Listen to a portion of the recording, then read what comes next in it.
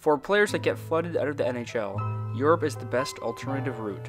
So for this list, we will look at 10 former NHL players that are now plying their trade in Russia's top league.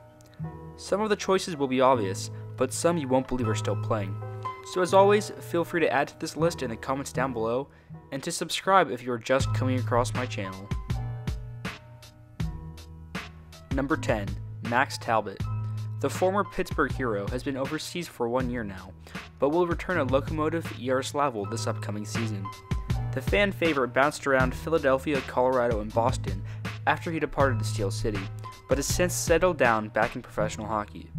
The 33-year-old scored 36 points in 60 games last year and could be a contender for Team Canada in the upcoming Olympics.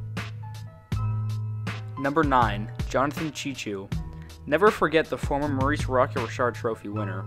It's amazing how far he's fallen since topping the league in goals. However, his decline may have gone quite hidden to the casual fan.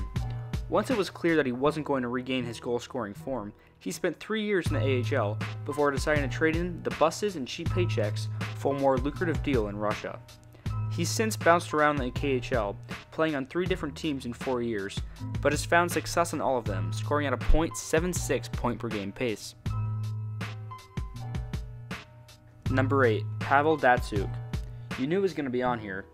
Datsyuk's departure from Detroit was well documented last year, but he'll be back in the spotlight for the 2018 Olympics. Well, if anyone watches it.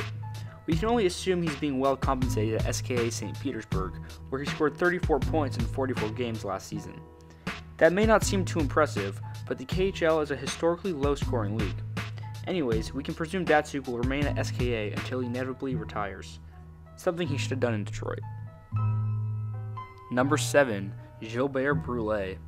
Yeah, I cannot believe Brulé is still playing hockey either, and something even more crazy, he's only 30 years old.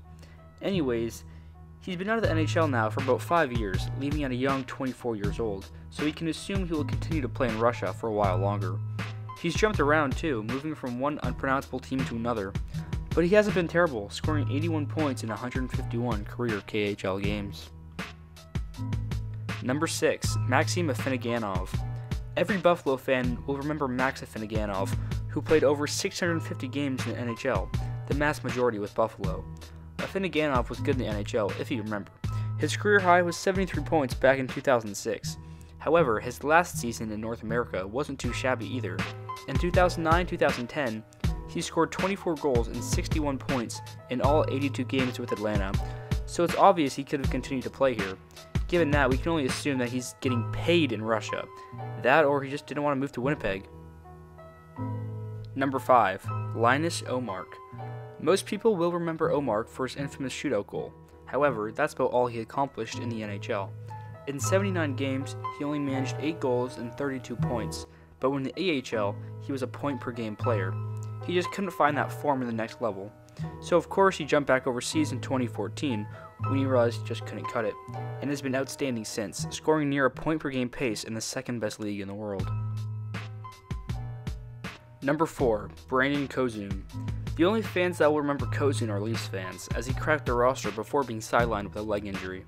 He may not have been very noticeable on an NHL roster, but his speed was, and that's what drew him overseas. Instead of making a minor league paycheck, Kozun, still at 27 years old, is believed to be making 6 to 7 figures in Russia. He left back in 2015, signing for Finnish side Jokerit, but has since moved on to Russian side Lokomotiv. Everyone who saw him play in North America knew he'd be exceptional in the KHL, and that's exactly what he's done, scoring 105 points in 117 games so far. He will most likely be on Canada's Olympic roster in 2018, and who knows, he may even entertain an NHL return as he gets older. Number 3. Nigel Dawes. It's crazy to think that Nigel Dawes is only 32 years old, meaning he left the NHL at 26. His decision is understandable, of course, as we've touched on already in this video. He jumped around in North America, and it's clear that he just wanted more stability, and the money, of course.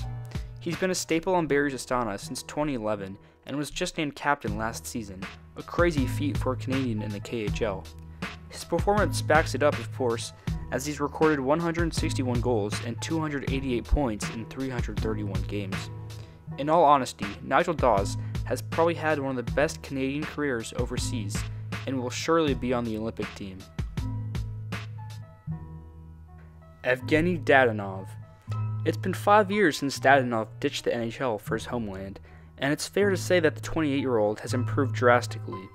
He has since scored 240 points in 311 games for SKA St. Petersburg and has won 2 Gagarin Cups. Despite his increased ability now, don't expect him to come running back to the NHL. He has no reason to. Number 1. Ilya Kovalchuk. At the time of recording, Kovalchuk has not yet signed back in the NHL, and it remains to be seen whether he actually will or not, so we will go ahead and still consider him as a KHL player. Everyone remembers when he left millions on the table back in 2013 for even more millions in Russia, but he may be regretting his decision right about now after the collapse of the Russian ruble. Since he left for SKA St. Petersburg, he scored 107 goals and 264 points in 245 games played, as well as 2 Gagarin Cup championships. It appears now that he may be searching for another challenge. However, I think it would make more sense if he waits until after the upcoming Olympic Games.